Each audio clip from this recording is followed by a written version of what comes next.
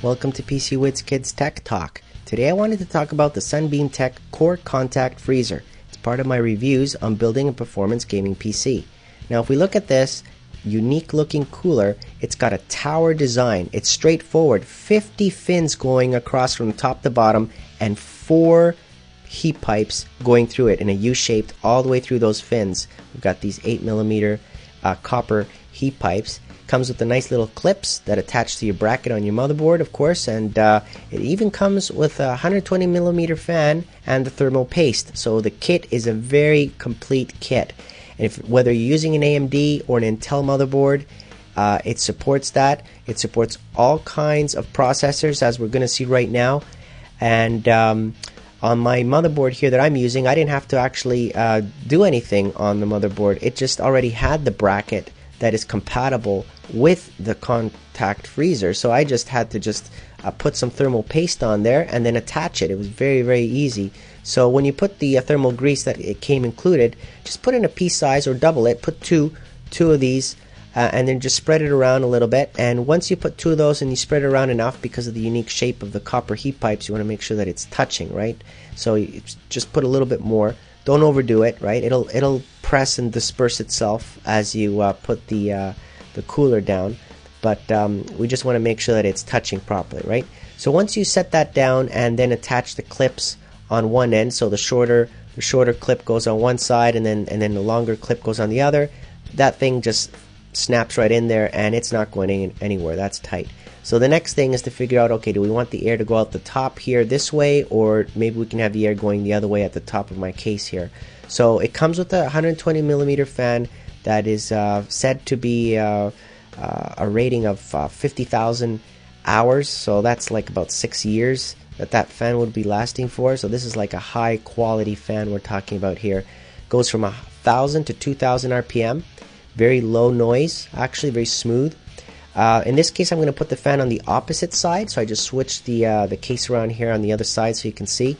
And I'm going to have the air going through the fins here, and then out the other side, and then out the top of the case, because I have a 140mm fan at the top that's actually sucking and blowing air out of the case. So it works out fine in my scenario here to have it blowing that way. You don't want to have the fan blowing towards your video card, that's for sure. Okay, so make sure that whenever you install your fan, the orientation, that you're doing it in the right way. Now it also comes, of course, with the thermal regulator for the CPU fan. Of course, we want to be able to control how much RPM we're applying. So this little bracket here, this controller for the fan, the RPM, will be able to turn that all the way up to 2,000 RPM, for example. So as the heat rises, we can increase that. And let's take a look at that, right, with some benchmarks. So I'm running here the Core Temp tool and the Asus Probe tool, and you can see I've got the fan here, the CPU fan that I just attached, on low. That's 1100 RPM, and the idle temperature is about 40, 41, depends on how long and what I'm doing. It's idling fairly low at 40 to 43, something like that, and that's on the low setting. Okay, if I now start turning the fan RPM all the way up to max, so that's about 2,000 RPM on that fan, you're going to look at the CPU temperature there. It's going down. Okay, so it went down actually all the way to 37 degrees Celsius idle. Okay, roughly. So you can see the load there on the top side. So this is a very effective cooler, and the fan is really helping to make the temperature go down on idle to 37 degrees Celsius.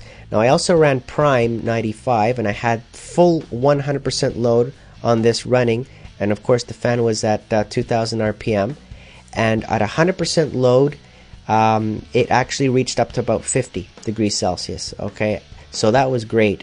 Nowhere near the max temperature suggested by AMD for the CPU that I have, which is the Phenom 9950. So this is a great cooler. The package is definitely complete. It has all the items that you would need, plus the fan is great. So we're talking about an awesome little kit here, and I would definitely recommend that you try this out if you're overclocking. So I'd like to thank Sunbeamtech for providing this, and I hope you enjoyed this video, and thank you for watching.